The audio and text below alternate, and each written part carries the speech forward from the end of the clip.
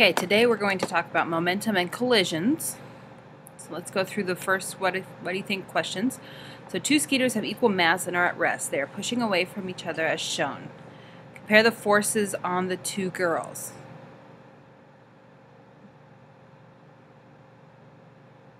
So if they have equal mass, their forces should be equal to each other. If they're, well, I guess it does say equal mass. And so the forces would be the same and their velocities would be the same, right? If the one on the right had greater mass, she'd be able to push with more force, moving this one a little faster. And then how would your answers change if the girl on the right was moving towards her friend before they started pushing apart? Okay, think about those as we go through this. So, we're looking at collisions. So when bumper cars collide, our force 1 is equal to the negative force 2 because they're moving in opposite directions. And so their impulse, since they're in contact with each other for the same time period, their impulses are the same. And so we can also say that the change in momentum is equal to each other. So the change in momentum of one object is equal and opposite to the change in momentum for the other object. So the total momentum is neither gained nor lost in the collision. So the momentum of this system, of the first bumper car and the second bumper car added together, is equal to the first and second bumper car momentum after the collision. So you're looking at total momentum of both cars, the whole system. So the momentum P1 is what would be like the momentum before the collision, and then P2 is the momentum afterwards. Here's our law of conservation of momentum, and the reason why these are bolded, the velocities are bolded, is because the mass of the two objects usually does not change. So the mass before the collision doesn't change, but the speeds before and after will change. So you can M1 is equal to M1 on this side, M2 is equal to M2. So the total momentum remains constant during the collision. The momentum lost by one object equals the momentum gained by the other object. So this is the conservation of momentum. So let's watch what we have here. In the absence of friction or any other external forces, the total momentum of a system of objects interacting with one another remains constant, regardless of the nature of the forces between the objects. When two skaters, originally at rest, push each other away, in the absence of friction there are only internal forces acting on them, so the total momentum of the two is conserved. As they move apart, the skaters have momentum that is equal in magnitude but opposite in direction. Therefore, their momentum has opposite sign, and the total momentum is equal to 0, just as when they were at rest. Okay, so we would still have, so before the collision, oh shoot, let me get a different color so you can see it a little better. So before the collision, we have M1V1 is plus M2V2. And since they are both at rest, it was equal to 0. Now, since we have M1V, you know what? I'm going to put a little initial, and then that way we can put V1F for final, plus M2V2F. Now, this case, this is a positive velocity, this is a negative velocity, so that's why this is going to be 0. This is negative velocity because it's in the opposite direction. Remember, velocities are a vector, they're not scalar, so you do have to take into account direction, and that will affect this.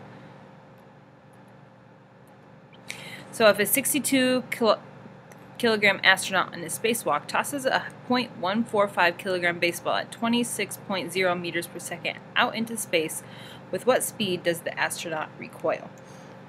So we're going to look at, we have the mass of the astronaut and the velocity of the astronaut initially, plus the mass of the ball and the velocity of the ball initially. It's going to be equal to the mass of the astronaut times the speed of the astronaut final, plus the mass of the ball times the velocity of the ball final. So initially, their initial speeds are both going to be 0. So we have 62.0. This should make this side all equal to 0, but let's write out our numbers so we can see that. Plus 0.145 times 0. Okay, we're going to have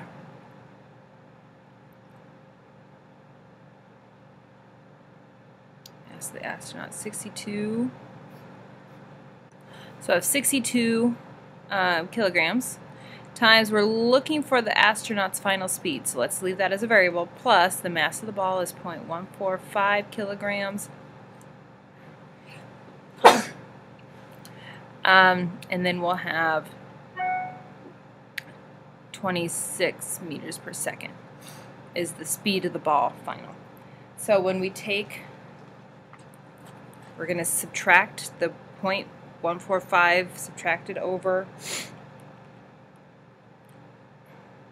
times 26 is equal to 3.77. So we're going to have a negative 3.77, okay, because we took the 0.145 times 26 is 3.77, and that would be newtons, right? No, kilogram meters per second. And so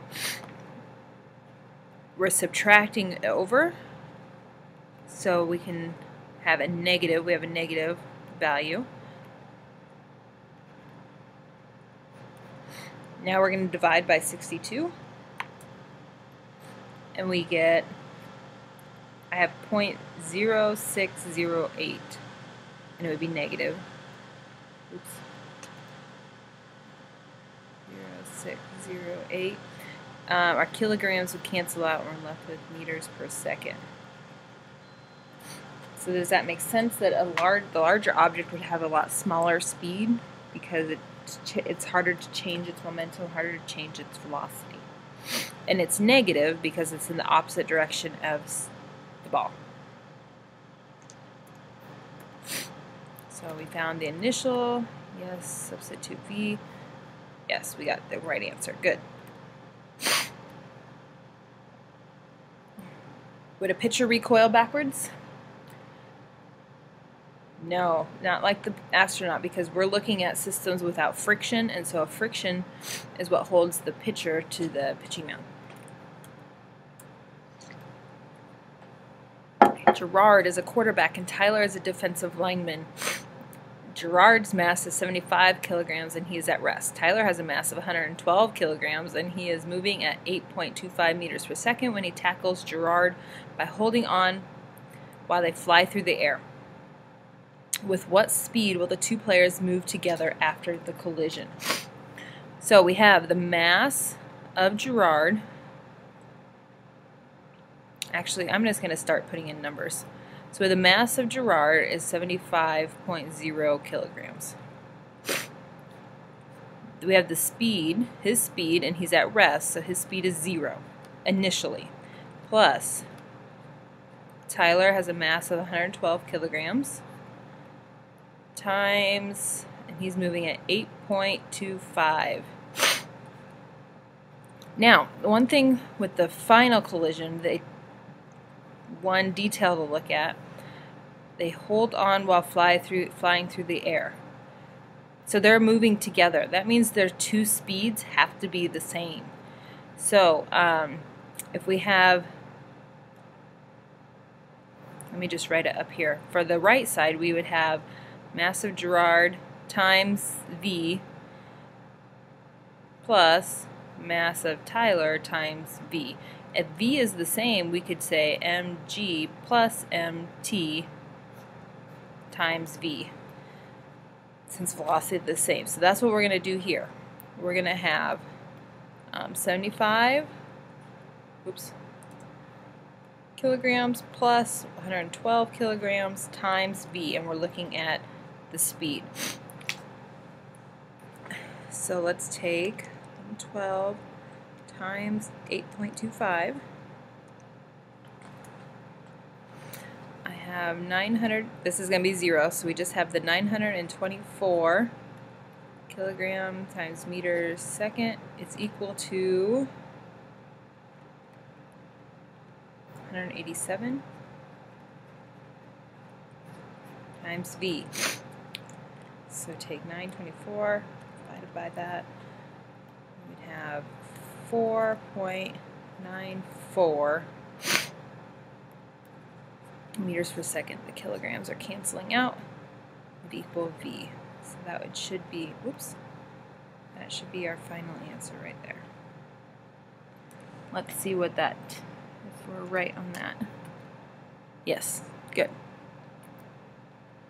Okay, a glider. So we are going to do a lab later on in this chapter with the air tracks in the back, and we have gliders that glide along the little pocket of air, so it's pretty frictionless. So glider A has a mass of 0.355 kilograms, moves along a frictionless air track with a velocity of 0.095 meters per second, collides with glider B of mass 0.710 kilograms, moving in the same direction at a speed of 0.045 meters per second.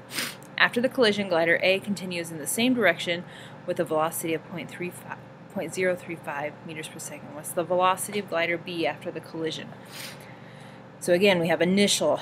So we have glider A's mass, 0.355 kilograms, times its initial speed, 0.095 meters per second, plus mass of glider B is 0.710 kilograms times 0.045 meters per second. Now, since they're both moving the same direction, they can both be positive. If one was moving in the opposite direction, we would want one to be positive, one to be negative. This is going to equal, mass of glider A has not changed, so glider A, and it's moving in the same direction again with a velocity of 0.035, plus glider B is 0.710, but we do not know the velocity, so we're going to solve for V. So go ahead, calculate the left side, times 0.095 plus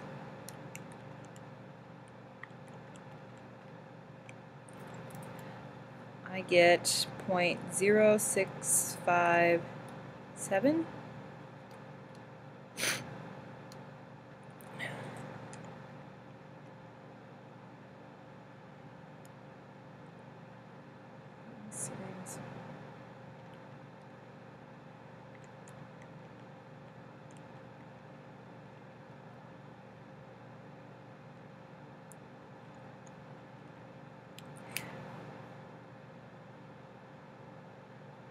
Oh, I just went through and calculated it, so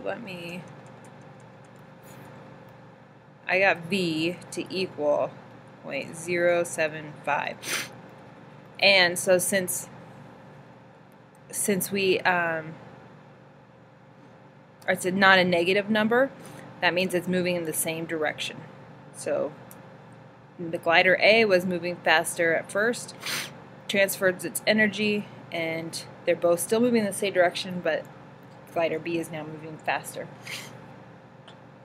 If you would have gotten a negative number, it just meant that it was moving in the opposite direction then. I don't think the answer's on this one. Okay, so now we've gone through these, and you should be able to answer those questions again. Oops.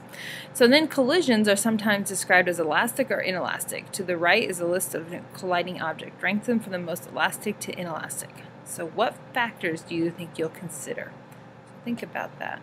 Elastic or inelastic? Take a little time and look at those, discuss them.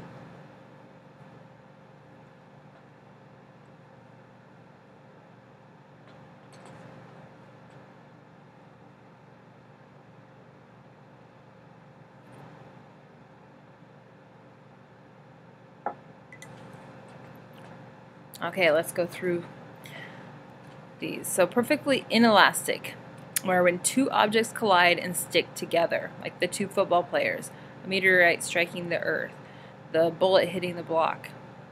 Momentum is conserved.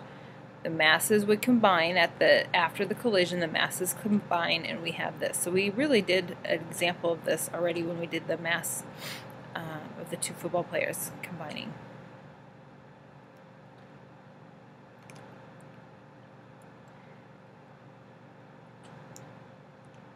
So a 2 times 10 to the 5th kilogram train car is moving east at 21 meters per second and collides with this fully loaded train car at rest. So on the left side, initially the only momentum we have is the 2 times 10 to the 5th railroad car, because the other railroad car is at rest. That would be 0. So I'm just going to write out this. And east I'm going to make positive. Just in case we get a negative, that would mean west. So this would equal the two cars stick together. So we have the mass of the two cars is 2 times 10 to the 5th plus 4 times 10 to the 5th. And then we would have a new velocity. So let's calculate that V.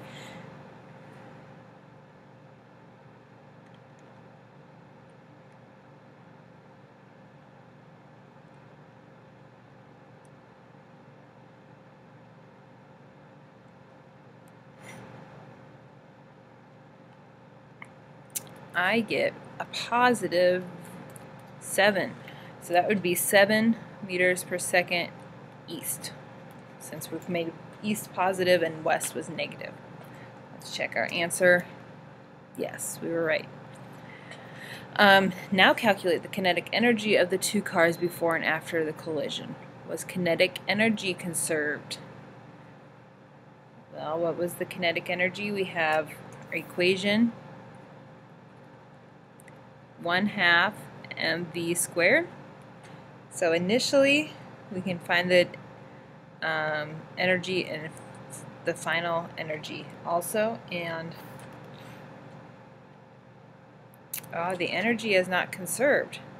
Why is that? Right, there's loss of energy, there's thermal, sound, all those energies that can be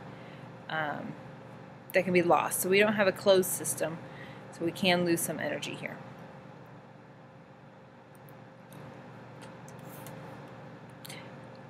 Kinetic energy is less after the collision. It's converted into other forms of energy. So yeah, internal energy or the thermal energy, sound energy. Some kinetic energy may remain after the collision, or it may all be lost. Okay, elastic collisions were when objects collide and return to their original shape. The kinetic energy remains the same after the collision. So perfectly elastic collisions satisfy both conservation laws, both the conservation of momentum and conservation of energy, whereas the inelastic only conserve momentum.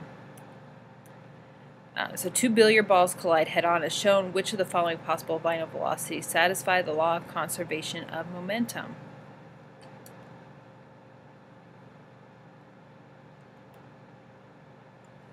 Oh, all three. Whoops, I didn't mean to go all through that.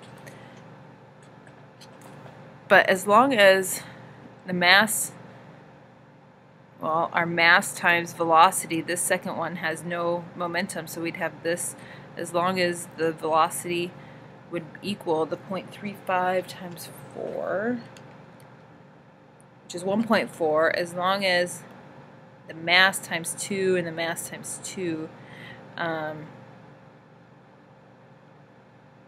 were to give you 1.4, then you would have conservation of momentum.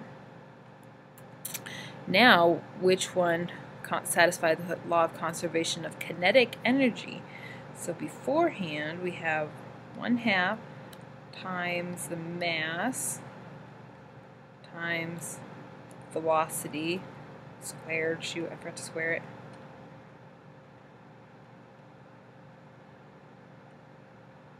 .8 is the energy, so we have to look at what one conserves energy. it would only be this first one because the speeds changing would change the kinetic energy.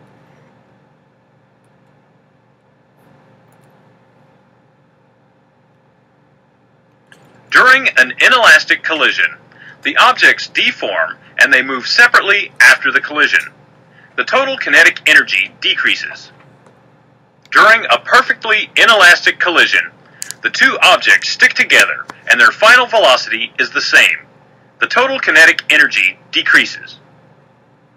During an elastic collision, the objects bounce apart and move separately. There is no change in the total kinetic energy. There we go. Those are the three.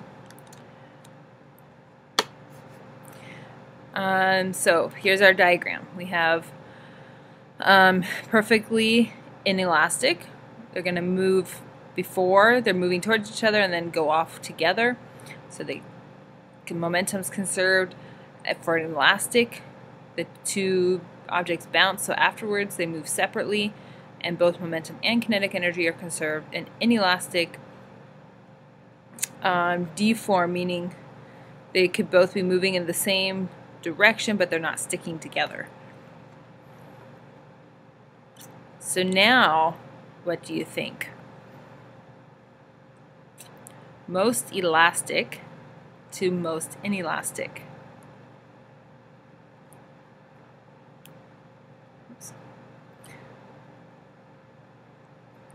Well, the most inelastic, something that would stick together. I mean, two balls of modeling clay are definitely going to stick together. An automobile collision, maybe you'd stick together, maybe not. Or two football players, maybe not.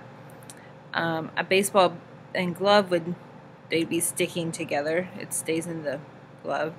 Now, baseball and bat, the two billiard balls and two hard rubber toy balls, they're definitely going to be moving afterwards in opposite directions, so I'd consider them elastic.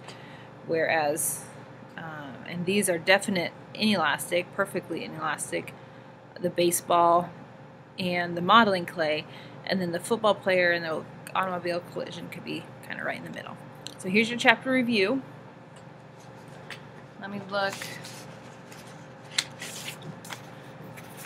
I have that written down for due Thursday. We're going to do a air track lab on Wednesday, and then your chapter review due Thursday, and then you can finish working on your air track lab Thursday also. Okay, and then right now you have the rest of the period to work on your this packet. There's problems D, E, F, and G. But let's I'll let you guys go through and pick out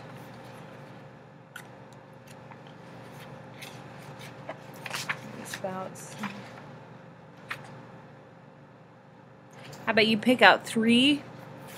As long as everyone is doing the same one, I'll let you guys as a group pick out 3 from each problem set to do, and you'll have all period tomorrow also to work on these, and then they'll be due on Thursday or Wednesday. They're due on Wednesday, and your labs are due tomorrow, so make sure you have those all printed off in your lab books.